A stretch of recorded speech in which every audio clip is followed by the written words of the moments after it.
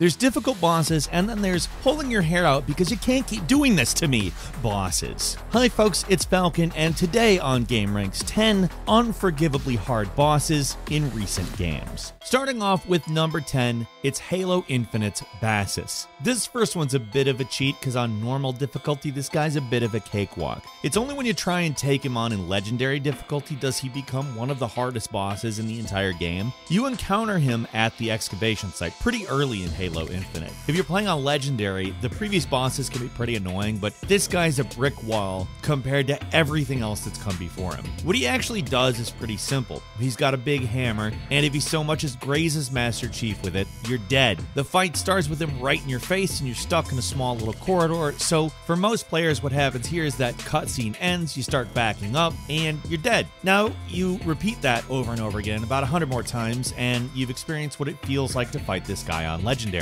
The only reason he's not higher on this list is because he can be cheesed. Just stun him at the start so he doesn't kill you, run back, grapple onto a ledge above one of the doorways, and then he can't do anything to you. He's just dumbfounded. You can sit there and unload on him. His shield is so strong, you need some powerful weapons to even do any damage to him, but as long as you manage to play keep away up on this ledge, he's not that hard to deal with. Of course, for everyone out there who doesn't know this trick and fought this guy the normal way, we have got nothing for respect for you because this guy is just as unforgiving as they get. Number 9 is Orpheon from Returnal. Difficult bosses are hard enough to deal with on their own sometimes, but for some developers, just making it so you have to restart at the beginning of the boss isn't cruel enough, so they make players restart their entire run instead. Yeah, Returnal is a roguelike, and that means if you die, you go back to the start. No checkpoints, nothing. All the bosses in this game are tough too, but for my money, the final boss, Orpheon, is the toughest. And for a few reasons. First, just getting to them is a huge challenge. The final areas of the game by themselves are a big step up in difficulty compared to the first 3, so it's likely when you get to the final boss area, you won't have full health. On top of that, the last boss itself is a 3-phase gauntlet that's constantly spitting out confusing walls of bullets at you that are mostly easy enough to dodge, but the sheer number of projectiles coming at you at any given moment means that you're going to take a stray hit or two. Along with the light show, this thing throws in a few more mundane attacks, and for my money, those are actually the worst because of how difficult they are to see. Your focus is on the bullet patterns, so when this thing swings an arm, you might as well be looking the other way. I mean, you kind of are. It's pretty much invisible. The gimmick that it has also makes it a huge pain. Unless you got a high precision weapon like I lucked into having when I played this game, it can be incredibly tough to even hit the weak points on this thing. How it works is it's got all these glowing balls around, and when you shoot them, it reveals these little eyeball weak spots on the boss for a few seconds. Hitting those is how you do the big damage, but with the wrong weapon, man, that is hard. And it's not like this thing is trying to tickle you to death. Its attacks hit really hard, and even with a big life bar, it only takes a few hits till you're almost dead. Returnal is one of the longer roguelikes too. Even if you've unlocked every shortcut, it can take an hour or more to get back to this thing, and the random nature of the game means that when you get back, you may actually be weaker than your previous attempt. It's just an all-around brutal boss, and just getting to it is difficult, let alone actually killing it. And number 8 is Metroid Dread's Ravenbeak. If you thought Metroid was a kid's game just because it's published by Nintendo, think again, because Dread has some of the toughest and best bosses of the year in it. These guys do not screw around, but none of them go quite as hard as the final battle against Ravenbeak. He pulls no punches, he's fast, he's got a ton of different moves, and he's super aggressive. It's basically a Devil May Cry Virgil battle in 2D, like it's that crazy. He's got 2 phases, and they're both a huge pain to deal with. During the first phase, he has an unbreakable shield, and the only way to do damage to him is to parry a few specific attacks. His close range attacks are incredibly damaging too, and the thing that makes this stage of the fight so difficult is this big energy ball he throws at you. It slowly hones in on your position and does a lot of damage if it hits you, but if you manage to shoot it enough, it'll actually give you some energy. It's really annoying to deal with though, because it takes up so much space, sometimes trapping you in positions where it feels like there's really nothing you can do but take damage. Combined with this anti-air attack where he generates generates this damaging energy field, and this guy is just a straight up dick. His second form in comparison is a little more straightforward. He sprouts wings and starts just attacking really hard. He flies around, charges at you on the horizontal and vertical, and he's got this annoying tracking shot, but at least in this form, you can freely damage him. At this point, it's really just a battle of attrition. Do more damage to him than he does to you, but if you want any shot of actually winning, you're gonna have to learn to avoid most of his attacks because he does not show mercy. At number 7 is Deltarune Chapter 2's Spam to Neo. Found in a secret room in the Queen's basement, the secret boss in Deltarune Chapter 2 isn't quite as challenging as the one from Chapter 1, but he still packs a hell of a punch. What's unique about him is his attack style. Unlike most other bosses from the series, for this guy you can actually shoot back, which actually makes things more difficult because now you can't just focus on dodging, you have to be attacking too. There's really no trick to beating this guy either, you just have to snap his wires that are holding him up, and it's going to take a while, so the whole encounter is basically a test of endurance when you're trying to minimize the amount of damage while you slowly whittle away at the wires. In comparison, some of the other fights we've talked about so far, this guy isn't that difficult. He's not easy, that's for sure, and some of his attack patterns can be unforgiving, but he mostly plays fair. It's just a fun and weird boss that is hard that we felt deserved to be mentioned. Also, we have to mention there's an alternate version of this fight in the game too. If you go down the secret evil route, he replaces the Queen as the final boss, and you have to fight him alone. You'd think for that reason it'd be way harder than the normal version, but with the additional abilities you get for going down this route, it's actually not that bad. Not saying it's easy, but it could be worse. Spam to Neo is actually really fun, and a challenging fight with some great boss music. He's not as tough as some of the previous bosses on this list, but he'll still mess you up. And number 6 is Corrupt Toshi from Kenna Bridge of Spirits. For a game that looks like a beautiful kid-friendly animated movie, the bosses in Kenna do not mess around. Some of these guys would give certain Dark Souls bosses a run for their money, and in our estimation, Corrupt Toshi, the boss before the last, is the hardest of them all. There are a few things that make this guy so darn hard. He hits like a dump truck for one. He's got multiple combo attacks that are easy to get trapped in, and your actual windows to attack him are fairly small. Even after you start to learn his tricks and find his weak points, like certain long-range attacks where you can stun him by shooting him in the face with an arrow, that still only gives you a window to do just a tiny little amount of damage to him compared to the giant chunks of health that he can take off you with every hit. Even though you get 2 free healing items in his arena, it barely helps because these things only manage to heal about 1/3 of your health bar, so beating this guy is mainly just a matter of learning his attacks, knowing when to dodge and when to counter, and most important of all, not screwing up. Like, even if you know exactly what you should be doing, the margin for error is so thin that you pretty much have to be doing everything perfectly, because if you don't, you end up dead. That's really the thing about this boss. There's not a lot of gimmicks or tricks here. You just have to be good at the game if you want to win. Corrupt Toshi is a boss that puts certain Dark Souls bosses to shame, like I said. That's how difficult it is. And unlike those games, there's really no way to cheese the guy outside of just turning down the difficulty. Kenna may look like an easygoing family game, but when it wants to, it can be truly unforgiving. And number 5 is No More Heroes 3, a boss called Fu. Regardless of your thoughts on this game, there's no denying that the highlights are really the bosses. Some of them can be a little challenging, but for the most part it's pretty smooth sailing. That is, until you get to the number 1 on Galactic Hero rankings. The whole game has been building this weirdo up, and when you finally encounter him, you see why, because he does not screw around. The main thing that makes this guy such a pain to fight is he's got this infuriating shield that seems to block everything you do. Anytime you see these purple eyeballs on him, that means you just can't do any damage to him at all. All you can really do is counter the guy, as his shield tends to go down after certain attack patterns, but the timing is really unforgiving. It starts out bad, and it only gets worse as the battle goes on. At least in the beginning, he's mostly attacking you up close, so it's not too hard to follow up with an attack, but after you drop his health bar to yellow, he starts adding in a series of annoyingly slow area of effect attacks where you're forced to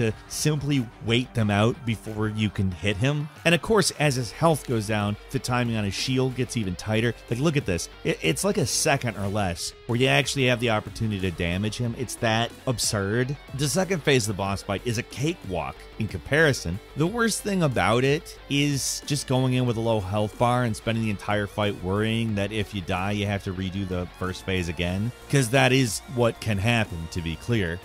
When it comes to unforgiving bosses, this guy has to rank among the very top just because of that shield. It's annoying as hell.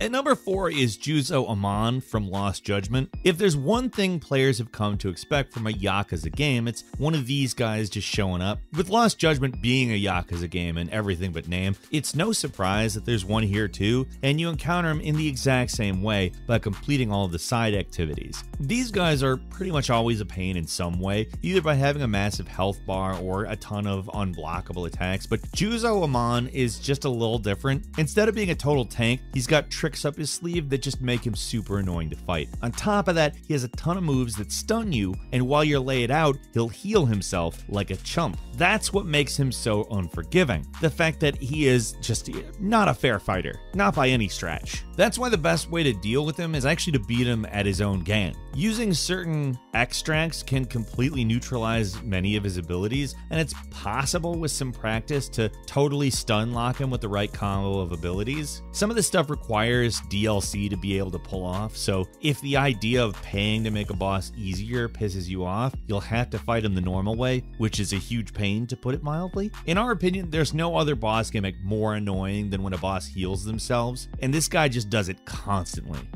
At number 3 is the Dark Lord from Doom Eternal. Most people agree that Doom Eternal was a hard game, maybe even a little too hard depending on who you ask. It was a game that didn't screw around, even on normal difficulty. Like, death could come in an instant. It was tough, but here's the thing, in comparison to DLCs that came out later, the main game's a piece of cake. The Ancient Gods Part 1 and 2 were absolutely unforgiving, especially in the boss department. Part 1 had the absolutely ridiculous Samur boss fight, while Part 2, which came out in 2021, had this guy, the Dark Lord himself, the ruler of hell. Oh yeah, and he's also a clone of you, or you're a clone of him, whatever. The story kind of goes completely off the deep end with the Ancient Gods, and you just gotta roll with it. So going in, you're probably expecting a mirror match, but it's actually way harder than that. The guy's got a ludicrous 5 health bars, and while he fights like a really souped up marauder, he also has at least one ability that you do, in that he can regenerate health. That's what makes this guy so unbelievably unforgiving. You pretty much have to play perfectly, because if you shoot him when you're not supposed to, he heals. If you don't kill his summons, he heals. If he manages to hurt you, he heals. Which maybe wouldn't be the worst thing if the fight was quick, but it is not. It's a test of endurance that just keeps on going. The longer you're fighting, the more likely you are to screw up, while he gets harder and harder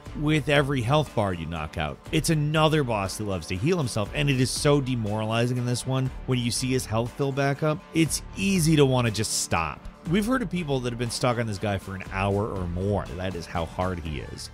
And number 2 is Bravely Default 2's job bosses. There's an actual secret boss in this game, but they're not as bad as this guy. Bravely Default 2 is a game that for most players starts out harder than it ends because of the complex battle system where it's easy to screw up. But after a while, you start getting the hang of things. You figure out some of the more overpowered combinations, you put together a solid battle plan, you build a party that, at least for a while, is seemingly unstoppable. But when you get near the end of the game, if you really want an overpowered party, you gotta finish these optional battles hidden around the world map, which when completed unlock the final class abilities, which are unsurprisingly incredibly powerful. They're so good they almost make attempting these fights worthwhile, because otherwise these frustrating, brutal, and totally unfair fights are so annoying to deal with that they're better to just ignore. There's 7 gates in total. Behind one are 3, sometimes 4 powerful enemies that represent their job class. Usually the group has built-in synergies, and of course they've got access to powerful class abilities that you don't get until after you beat them, and most of these are a huge pain in the ass, especially this one containing a bard, a beastmaster, a thief, and a gambler, which just feels like pure luck to beat. Group bosses in RPGs are bad enough, but when they've both got the same abilities that you do, as well as having RNG firmly on their side, sucks. The most dangerous encounter of all of them is probably the one containing the Brave Breaker, because it's already the most overpowered job in the game. Unless you go into this thing fully prepared, you're not gonna stand a chance.